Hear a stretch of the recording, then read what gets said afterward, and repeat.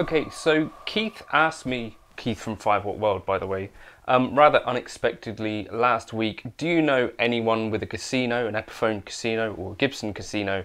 Because I sort of last minute need someone to do the intro music to one of my videos, and I'm a friend of Keith's. I think we could call each other friends probably, can't we, OF? Of course, I was like, yes, and I think I know the perfect one for the job. So Gary Townsend, a friend, I used to play in a band with him. I played keyboard and he played keys, and we were in like this 60s tribute band called Carnaby Street. And he has this EPIPHONE casino. Now I believe it's got a sticker in it that says made in Kalamazoo and all that stuff, but I think it's one of the kind of 2003-ish Revolution models. Now those are relatively collectible now, I think. His one suffered an unfortunate headstock break during a rehearsal, which was devastating. Now, the thing that stands out to me about this guitar is that, to me, evokes what I'd expect when I play an ES335 or pick up an ES335. Like an ES335 kind of looks like it should be a fairly lightweight guitar, right? But when you pick them up, because of that center block, they're often quite heavy. The Casino, on the other hand, to me feels super lightweight and sort of like, I don't know, it's just very, very different.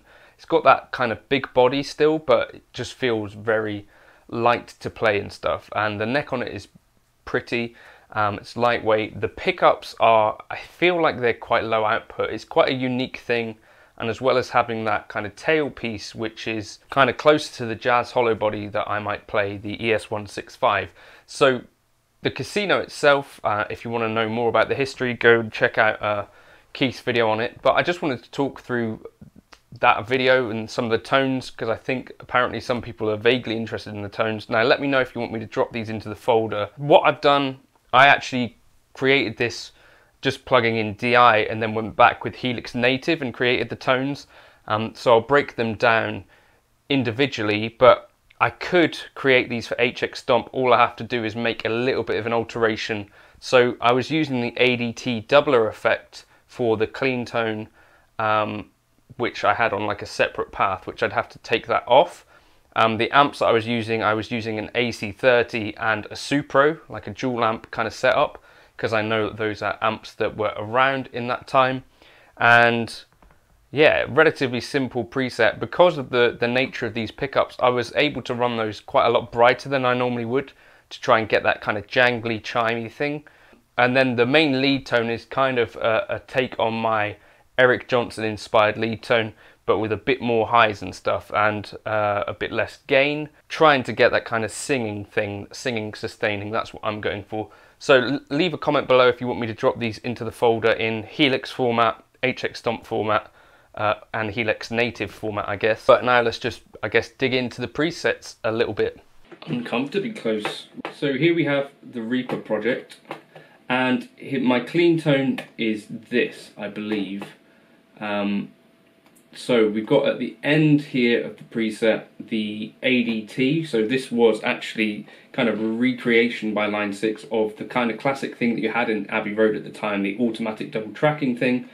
And it's kind of 2 tape reels, and the delay setting on one reel is 3 milliseconds, the delay on the other reel is 50. The wow flutter is at 2.9 for both, and the deck volume of 1 is 0 and the deck volume of 2 is -3, not inverting the polarity, no modulation, and tape speed 15 IPS, texture 6.3, low cut at 62, high cut at 12, and then I'm panning them hard left and hard right. You have to be careful doing this, because when you listen to it on a phone it's possibly going to sound a bit weird depending on your phone. When you collapse these things to mono, they don't always come out the best. At the top here we've got a split, so that our path gets kind of split into dual amp. On the one hand we've got the Essex A30, so this is a top boost Vox AC30, the drive at 4.2, the bass at 5, the cut off, the treble at 8.2, and the presence at 0, because there is no presence control. But you see that treble's running quite high, especially for a Vox style amp, so I think it probably shows you that the pickups in these Casinos are potentially quite dark sounding, I guess, would be my takeaway from that. And the master all the way up, because we don't have a master volume.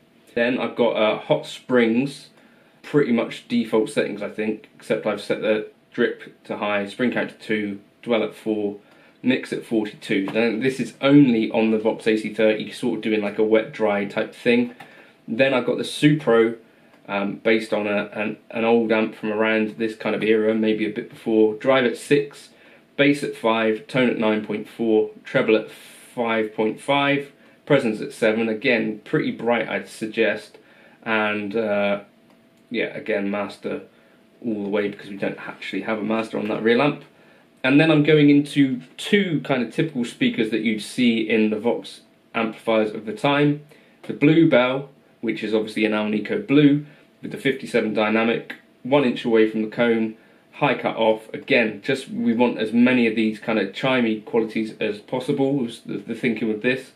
And then the Silver Bell with a 121 ribbon, distance 5 inches away, and again, no high cut. So pretty simple that for the clean tone. I've got my kind of mid gain tone, which is this one here. Okay, so what I've done is taken the same principle, the same preset basically, I think, and exactly the same stuff going on, except I've upped the early reflections to give a bit more room sound, and taken this high cut down to really smooth things out. So that's down to 3.4 kilohertz, and again on the Silver Bell down to 4.4 kilohertz and even more room reflections. Sort of to give the impact of having it in a room. I think at the time of the kind of Beatles recordings, things were relatively primitive, and you'd have kind of a lot of room sound in those recordings anyway. Then I'm using a tube screamer in front of the amps, which of course the tube screamer was not invented yet, but whatever, it does a thing that I like. So the gain is at 7.4, tone is at 6.5, treble is at 6.7. I don't think anything has changed on the amps. Then I'm going into a tape delay. Again, I don't think this would have actually been invented at the time, but we've got 507 milliseconds, scale at 100%, wire flutter at 4.7, feedback at 54, mix at 32, spread at 5.2. I've increased the headroom parameter so that we don't get clipping and artifacts from overdriving the input of the tape. And then we're using a glitz reverb, which again wouldn't have been around at the time, but this is just to keep me comfortable. With default settings, I've just set the mix to 19%. My main lead tone is here. This is the Eric Lead Gary, but I've got it on snapshot 1, which is the lower gain snapshot. We've got a compressor pushing the front of this, so the red squeeze, the MXR Dynacomp is it called, I think, with the sensitivity at 3.8, mix at 83%, and the level at plus 12, so quite a kind of clean-ish boost. Into the Line 6 litigator, the drive at 9.1, the bass at 5.6, the mid's dimed, and the treble and presence all the way off. Looks extreme, but I think it sounds pretty cool. Master at 5. Then I'm using an IR here, and the high cut at 7.3.